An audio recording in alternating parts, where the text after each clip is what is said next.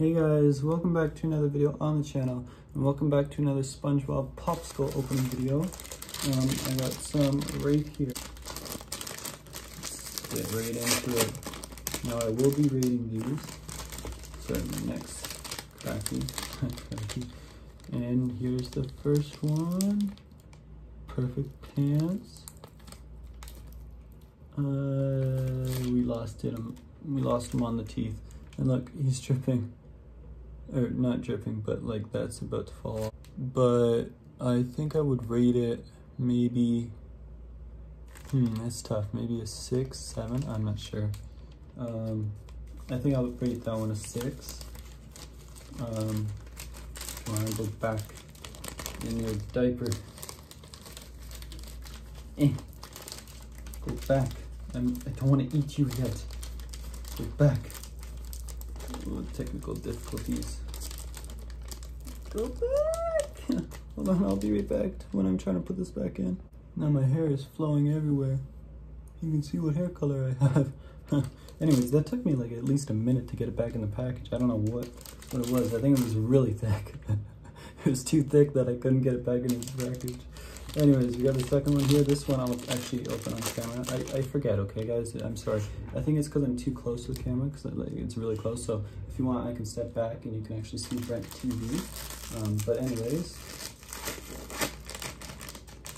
let's open. Oh, and before anybody comments that these are fake and that they don't have, like they're fake because they don't have gumball eyes, they're completely legit. This is how they are in Canada, because in 2016 or 2017, they said, no, we're gonna scratch the gumball eyes off of them because they're apparently a choking hazard here.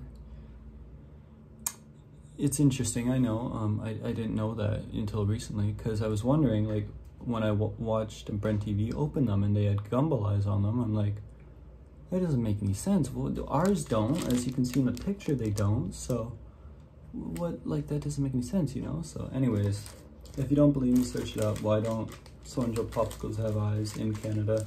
And I'm sure you'll find the same result that I just said. Anyways, let's open it. Oh my god, he's got blood on him. He's got a bloody tooth! He had blood on his skin. I mean, it's not horrible, right? But it's got blood on him. I've been really dying to eat one of these. I needed that taste back in my mouth. I might sound weird, but I know they're just so good. They just taste so good. And it was maybe a 5, but now it's probably a 4 or a 3. Because look, I don't know.